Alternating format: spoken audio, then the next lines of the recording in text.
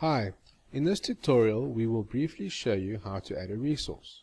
Firstly, a resource is something that can be used to complete a job. Examples: materials like paint is a resource. Other types of resources can be loaded as well. Tools, outsourced services, as well as subcomponents. Let's have a look at how to add a new resource. On the screen you can see the list of your current loaded resources.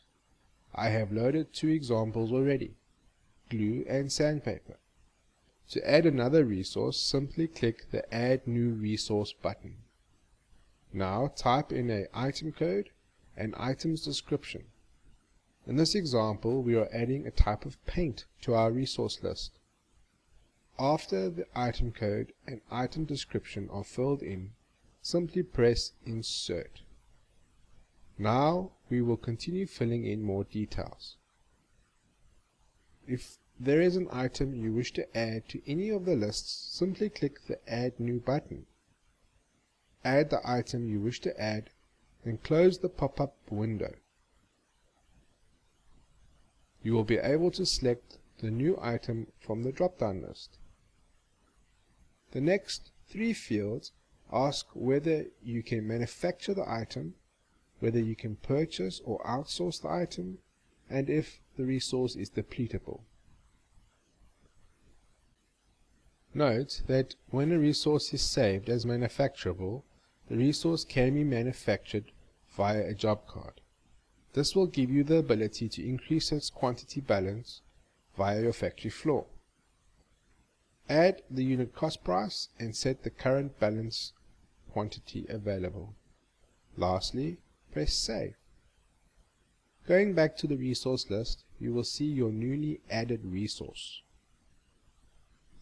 Let's quickly add another. This one will be a manufacturable resource. My factory floor produces tables. I need to manufacture a jig for the assembly of these tables, so I'll add a tool resource. Like all resources, this tool or jig can be utilized by any job card. However, it has a shelf life. The jig can only be used for approximately 100 hours before it has to be quality checked. So we add a unit type of hours and a balance of 100. Then, when the hours are completed or consumed via other job cards, the item's balance will be 0. You can then create a job card to check the jig, and if still in good order, increase its unit balance once again to 100. Now press Save and we're done.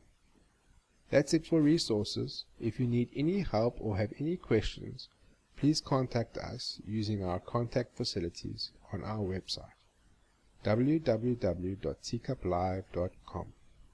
The next tutorial will be on loading a new order.